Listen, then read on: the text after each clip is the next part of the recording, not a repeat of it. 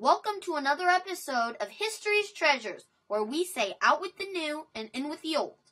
Today's document is the Lend-Lease Act of 1941.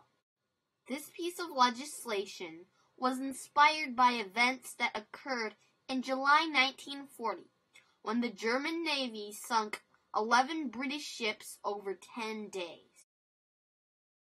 This event caused British Prime Minister Winston Churchill to ask United States President Roosevelt for assistance.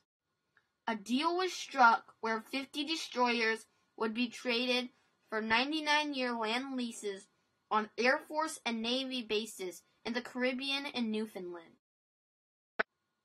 This started a U.S. foreign policy debate on whether to give military help to the British or not.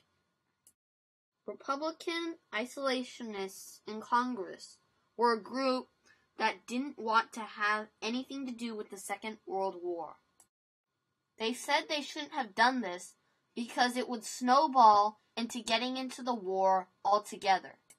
Democrats, however, were happy with this bill. They wanted to stay loyal to FDR. After 2 months of debate, Congress and the Senate passed the Lend-Lease Act, which made it possible for the U.S. to give Britain military aid while remaining officially neutral. The total vote count in Congress was 317 yeas to 71 nays, while in the Senate it was 61 yeas to 31 nays. Without this bill, the outcome of the Second World War might have changed.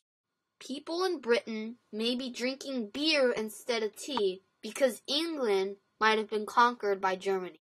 Thanks for watching another episode of History's Treasures.